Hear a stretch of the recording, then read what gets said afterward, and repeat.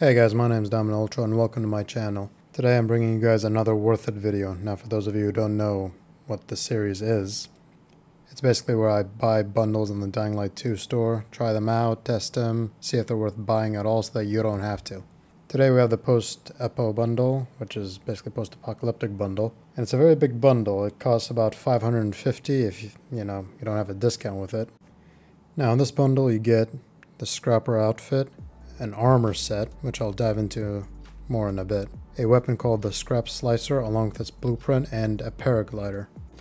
Now starting off with the outfit, if you guys have seen my previous videos, you know that I like outfits that look like you would wear in a zombie apocalypse, so this is pretty nice. I really like it. It suits the style, the theme, and just the nature of the world.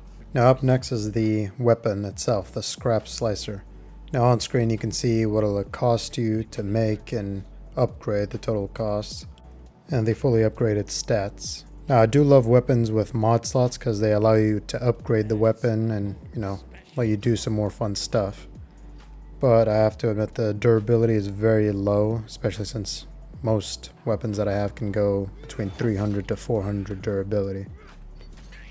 So it's a pretty decent weapon because of its mod slots, but as for its durability, I don't really want to find myself having to repair it every single time, so I wouldn't really rank this as the best weapon there is. Now up next is the set of armor. Now this doesn't really change your skin, it's basically the same, but honestly I don't really find this all that great since, the level of armor is high, but the stats are very, very low.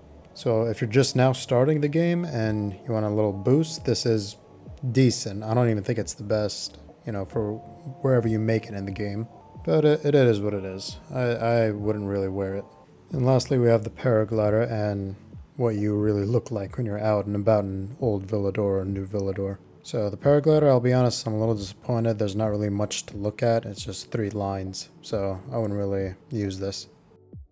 But yeah, that's it for the video. I hope you guys enjoyed, and if you did, be sure to leave a like. It really helps my channel out, and leave a comment as well.